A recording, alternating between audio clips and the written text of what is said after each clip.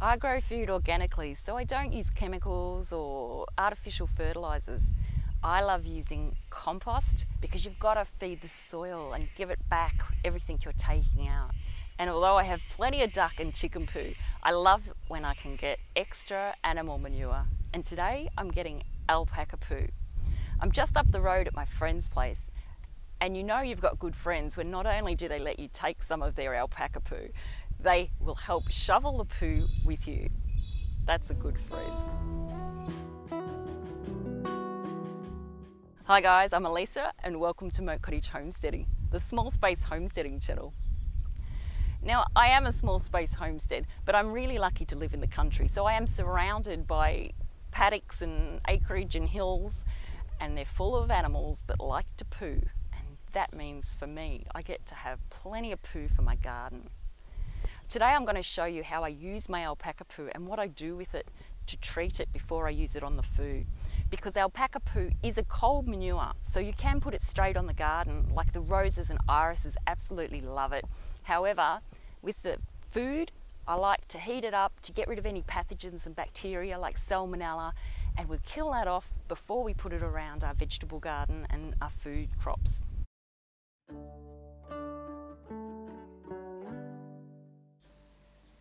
The cool thing about alpacas, unlike other farm animals, they have areas in the paddock where they poop.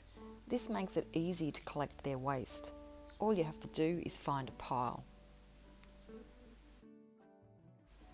Although alpaca poo is low in organic matter, it has a fair amount of the primary nutrients for growing plants.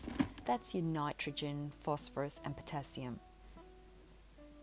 The NPK ratio for alpaca poo is 1.5 to 0.2 to 1.1. Now this is lower than your synthetic chemicals, but this is a long-term gardening plan. And apart from adding vital nutrients to the soil, alpaca poo improves the texture of the soil and the water holding capacity, which in the middle of the hot summer is definitely going to be beneficial. To kill the pathogens like salmonella and listeria that can cause foodborne illnesses if you add the manure directly to the food crops, all you have to do is heat it up to 60 degrees Celsius, that's 140 Fahrenheit, for a few weeks. You could leave the buckets with their lids on in the hot car, or you could put them in the greenhouse, it's nice and warm in there, or you can pop them in the compost heap in the buckets as they are if you've got room in your composts. Any of those locations would be suitable.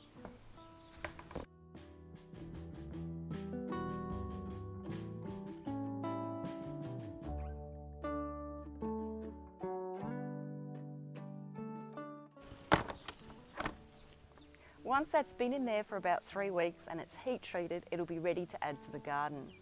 I just sprinkle it all over my garden and let it leach in naturally.